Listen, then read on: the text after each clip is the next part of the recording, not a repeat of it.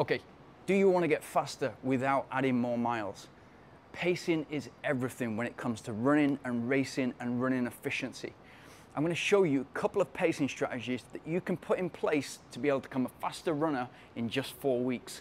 And I used these exact pacing strategies to go from running 5K in 25 minutes to 5 months later running a 5K in 16 minutes 30. And then from that platform, going on to represent my country at both ultramarathon and the marathon. Pacing isn't just about starting slow. It's about managing your energy and learning to use and control your energy efficiently so that you can get an optimal result. Mastering pacing is one of the fastest ways you can get quicker as a runner without risking injury or burnout.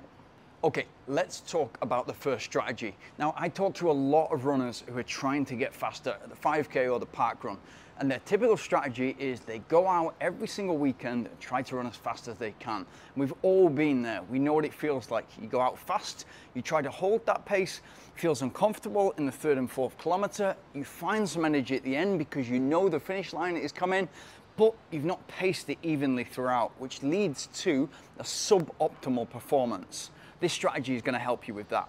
Let's take a sub 20-minute 5K as your goal. So you're aiming for that, and it ideally would look like first kilometer, 4 minutes per kilometer, second, third, and fourth kilometer, 4 minutes per kilometer. And then you finish a little bit faster and dip under 20 minutes. That would be ideal. But let's say you're kind of there or thereabouts, but you're not yet dipping under. Try this.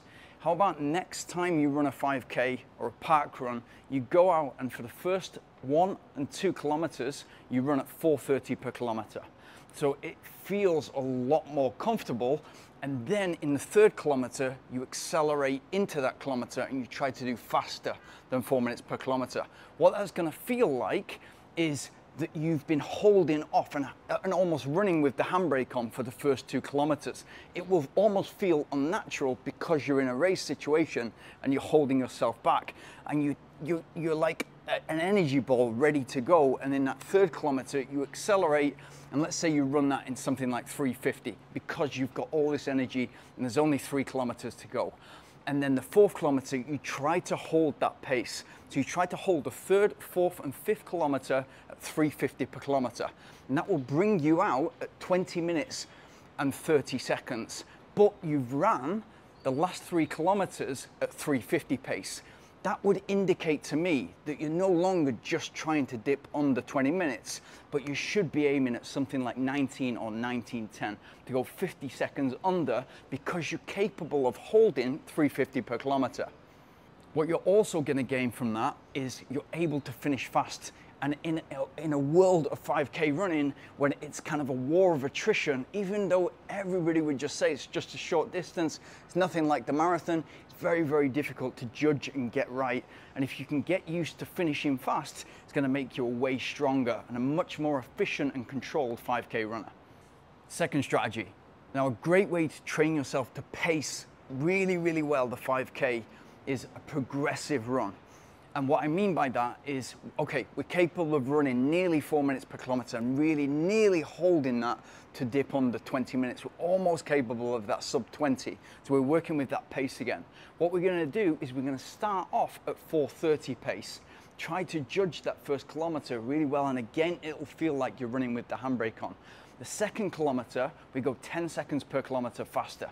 So ideally we're hitting that in 4:20. It's going to be really difficult for you to hit that absolutely bob on 4:30 and 4:20, but that's what we're aiming at. We're aiming at increasing the pace 10 seconds per kilometer for every kilometer. So it's 4:30 to begin with, 4:20, then 4:10, then 4 minutes, and then the final kilometer is a kilometer at 3:50, so our fastest kilometer, and we're finishing fast, but we're getting progressively quicker throughout the race. Again, what that's going to do for us is make us a faster finisher, but make us control our energy and become way more efficient.